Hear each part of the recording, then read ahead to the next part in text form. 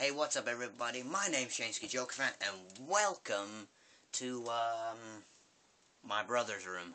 My lighting is terrible, his is a lot better. So, today, I'm here to talk to you all things about The Walking Dead. It happened last night.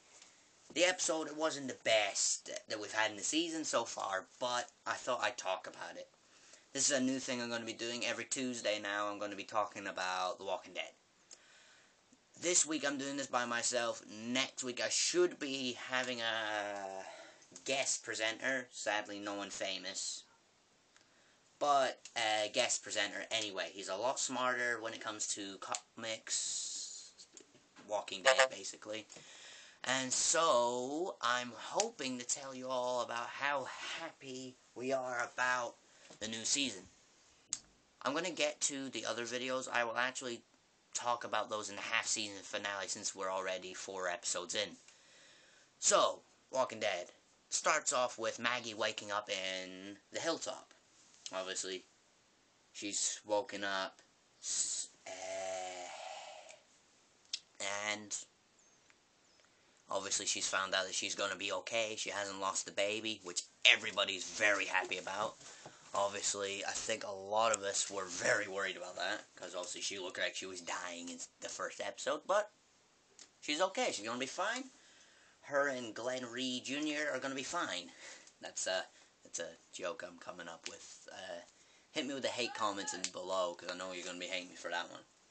Anyway, so, obviously Sasha's been waiting for her to wake up, and she's found out that Glenn and Abraham have been buried. So she leaves Glenn's watch, which was in his pocket, on his grave. And obviously Gregory comes by, gets upset that Maggie's here because she didn't do what she promised. He didn't tell her that they had an army, technically, because in the comic books, Rick comes back, kicks the shit out of Gregory, and asks why he didn't mention that Negan basically had an army. So, what happens is, they have an argument on how she wants to stay because the doctor says she should stay, but Gregory doesn't care. And Jesus says, okay, if you let me take them back, because I'm not going to leave them by themselves, Gregory suggests that Jesus shouldn't come back. Anyway, so, then obviously, they kick back to basically the nighttime. I'll kick forward because obviously you've seen it, so you know what I'm talking about. If you haven't seen it and you're watching this, what are you doing? Anyway, so by the nighttime, they hear music, and the gates are open. There's a car in the middle of the lot that's playing. So, Sasha decides, I'm going to go outside and try and stop it. So, Sasha gets out onto the roof, and goes to try and stop it. Maggie calls to Jesus for help, and says, Jesus, she's by herself, help her. So, Jesus climbs down the building, kicks the living shit out of some zombies, or walkers, whichever you prefer. And then, obviously, Sasha can't open it because it's been padlocked. Then, Maggie comes by with a tractor and runs the car over. Obviously, because standing and watching is never a good idea, because it's annoying, because then you've got to wish that that person could help. So, the next day, Trevor. Now, obviously, his name's, I think it's Simon, I believe, but he's the boy who voices Trevor in GTA, so I'm just going to call him Trevor for the rest of this video. Trevor comes by with all his people and tells Gregor that he needs to talk, and they want to see this painting that he's been told about. And so he explains that a bunch of his people have been killed, and that he is basically going to be in charge of the hilltop for a little while. Basically is what he hints at. Because he says, I am your Negan, for the moment. So, before Trevor obviously shows up, again, Sasha and Maggie get told they have to leave by Gregor, and he's like, no, that's not happening. Again, Trevor shows up, Maggie and Sasha get told to hide in a cupboard, or closet, whichever one you want to call it. So, Gregor decides, oh, let's not be nice, let's tell on them. And then, obviously, when he realizes that Jesus hasn't hidden them in the cupboard he wanted them to be hidden in, he goes and goes, oh, well, yes, this is, and then Trevor's like, it's scotch. He's like, oh, no, it's not just any scotch. He's like, I'm more of a gin man. But he goes, well, I thank you for the offer. So he takes the entire box of scotch.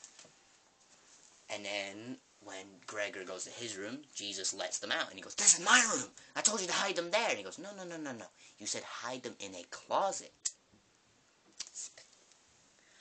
And he's like, but if they had come in here, it's like, what? You would have told on us? Because, yeah. So, he goes, and so he goes, please try not be troubled. As you can see, they're very reasonable, considering Trevor basically got him on his knees. He's like, kneel for me. He's like, what? Kneel. And he gets Gregor to go on his knees. Come on, that's not being reasonable. That's called being an asshole. So, what happens is, Maggie comes up and gives Gregor the good old hit in the face and goes in his pocket because he has Glenn's watch in his pocket, which to me I was very angry about. I was like, what the fuck you doing with his watch in his pocket? And he goes, oh, it's a fine watch, too sad to be left in the rain. I'm like, it's his watch! It doesn't belong to you! You don't decide whose grave or whose stuff belongs to you. So, obviously, then Enid, who I've completely forgotten about, halfway through, obviously, Enid and Carl decide they're gonna go to Alexandria. Enid wants to see Maggie. Carl just wants to chum her to make sure she's not gonna die on her way there. So, obviously, like I said, Trevor and his gang are loading up. Carl suggests that they go and try and kill Negan. Enid doesn't want to. So when Maggie goes to go back to give Glenn his watch back, Enid's already there, and she's hung balloons on his grave. And she's like, Enid! And so they get all happy. She sits down, and then it cuts to them having dinner. Sasha comes in and goes, Enid, you came here by yourself? And she's like, yeah. When we know she didn't. But she doesn't want to tell him that Carl's with her, but not going in. So what happens is, she goes, by the way, why is there balloons on Abraham's grave? Enid looks at Maggie, and she said, didn't have the heart to tell you. She's like, Glenn would have. He was a terrible liar.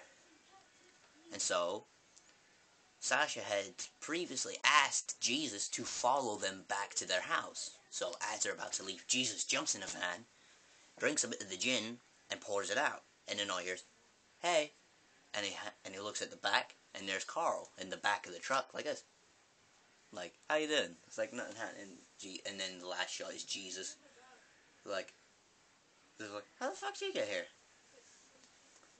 So, that's basically that's the episode in a nutshell.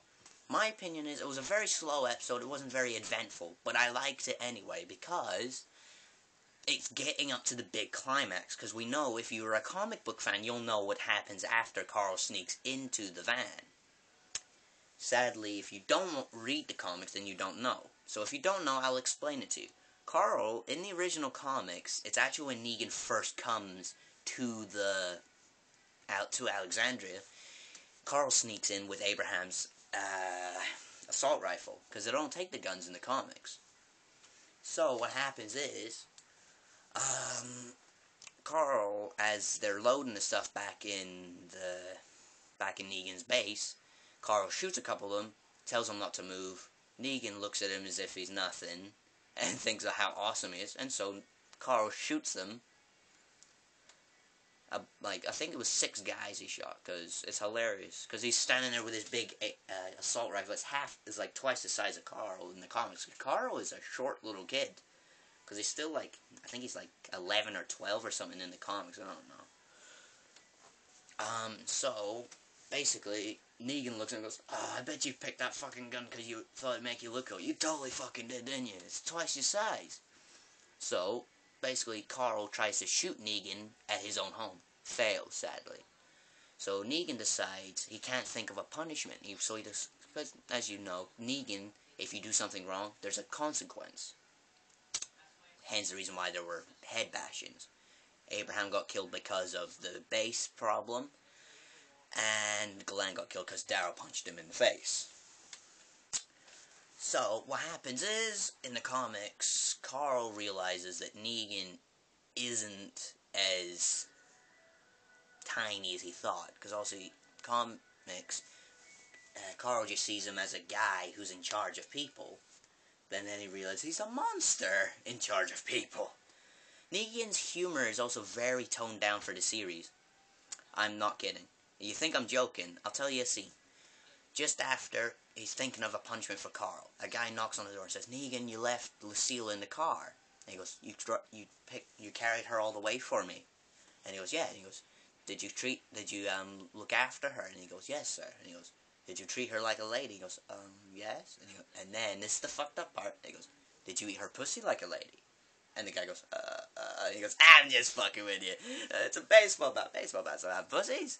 It's like, that is how very, very fucked up his humor is. So, yeah. So, it's building up to a big climax. I'm very much looking forward to that episode, because it's a 90-minute long episode next week. So, next Tuesday, I'll be talking about a 90-minute long video. I'm very, very excited. So, I hope I will see you all in the next video. Quick announcement, I am planning on doing 3 to 4 videos, 3 to 4 per week, hopefully. That's a hopeful thing. This is happening every Tuesday, where I'll be talking about my Walking Dead. Every other week, I'm planning on talking about, obviously, video games. So, hopefully, there will be a bunch of stuff for me to do. I do want some requests, though. I would like you to request in the comments down below some stuff you want me to do.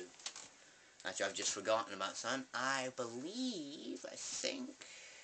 Wait a minute. No, I don't. I was thinking about something, but I don't need to worry about it right now. Okay, so guys, I'm happy that you guys are watching my videos. We're 23 subscribers strong. I'd like to give a big thanks to one of my good friends at Dean's Community High School, Jason Singh. Very close friend of mine, where he is my brother from another mother. And I'd like to thank him because he's been sharing my videos on Facebook. You should check him out on his Facebook channel, Jason Singh. Very nice guy. And I'm very, very looking forward to the next week. So, thank you guys. If you like this video, hit the like button, subscribe if you haven't already, and I'll see y'all in the next video. Thank you. Goodbye.